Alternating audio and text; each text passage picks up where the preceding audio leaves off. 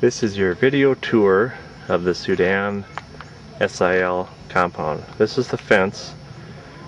Looks the same from the inside as it does from the outside. It's basically a chain link fence with bamboo through it. Keep the visibility down. Right outside is a dirt road. And then if you look beyond, you can see that there are houses and places. Right over there is if you look on the top of that fence, you can see a large pile of rubble. What happened just a few weeks ago is that they had these grass houses in there, and the government gave notice and just came in and said, this isn't your land, and they just took their houses and pushed them into a big pile. And that happens around here a lot. As I turn around, this is the fence line. If you look to the straight ahead here, this part where the fence comes out, there's a well on the other side of that.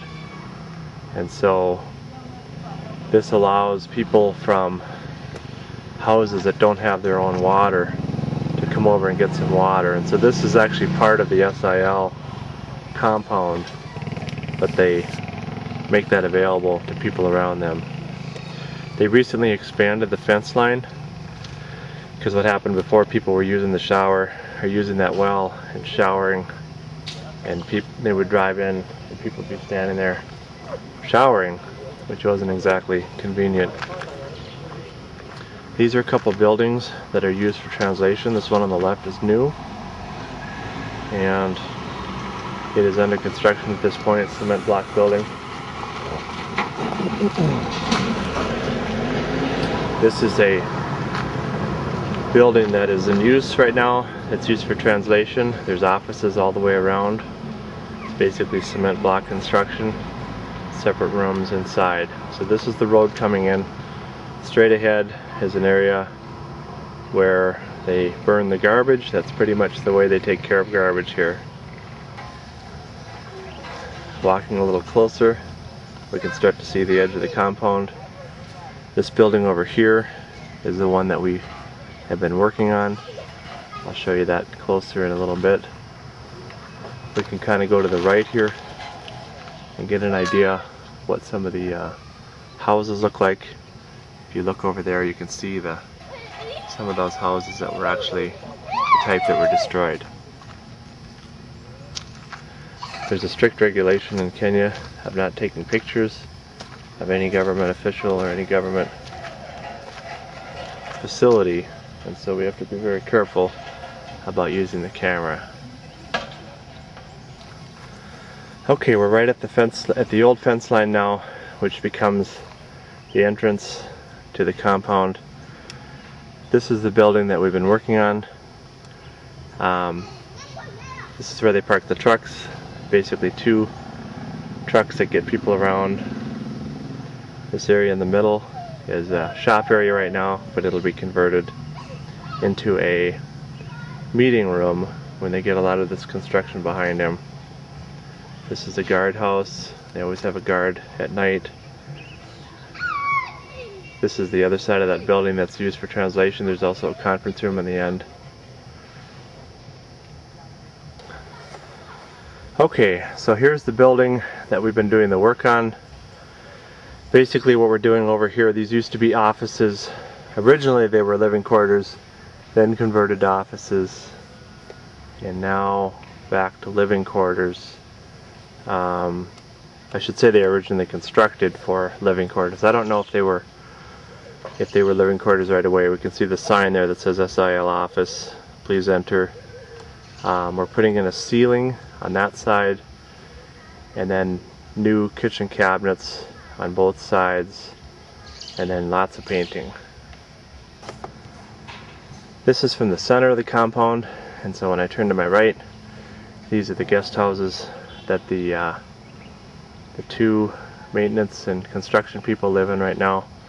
Otto and his family, and Matt and his family, and so this is their home.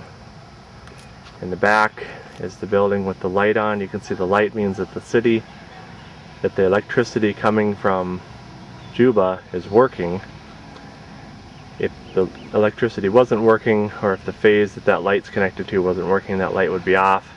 And inside of that building is a generator that can be turned on. They have a certain schedule that they turn on the generation, and so they don't run it just all the time, but they run it during the schedule if the power is out. Here's the dining area, and again the guest house area. This is the dining area and the kitchen. This is a rebellious 18-year-old who found his way on our trip. This is Mert. He's a long pant, brown shirted biscuit. Look cute, Mert.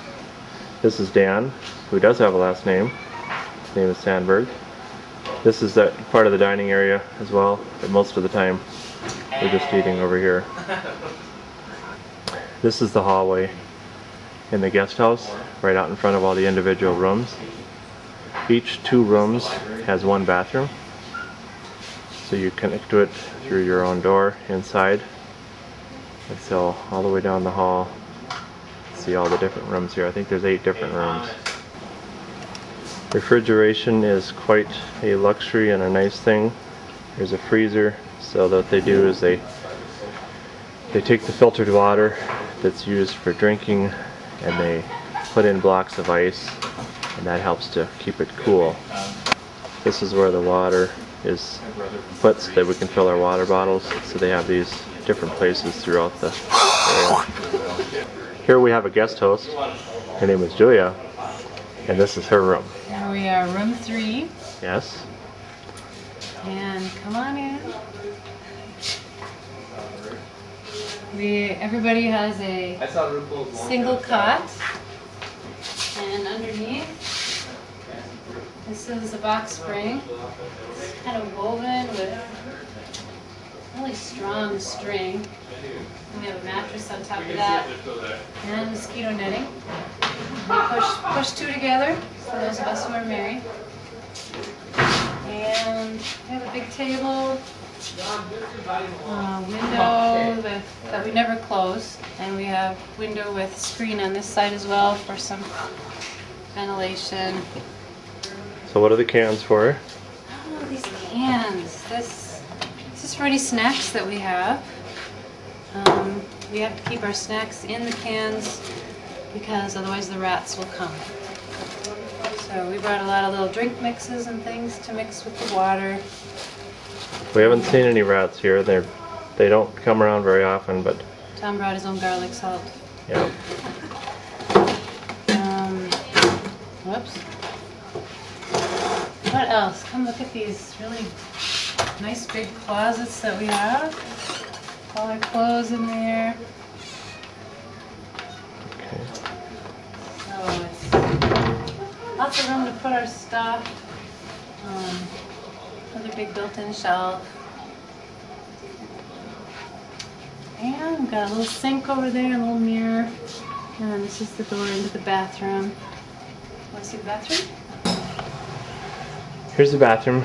So what you do when you're in the bathroom is you lock the door to the other room so they don't come in on you. And then when you're done, you unlock it. Otherwise, if you forget, then they let you know at 3 in the morning. This is the shower on the right, and the bath toilet on the other side. Ceiling fans are quite a necessity here because when you have air moving, even when it's really hot, it's much better than when it's not moving. We also have a smaller fan here that we use to kind of blow closer to the bed because it's very hot at night, and it's a miserable time to be trying to cool off. For the most part, it's been pretty tolerable. The worst thing is when the power goes out at night and then the fan's not able to run. That's when it gets really miserable. This is from the steps of the dining room by the guest house, just kind of looking back over the compound area, and gives you an idea of where we've been at and where we'll be until this coming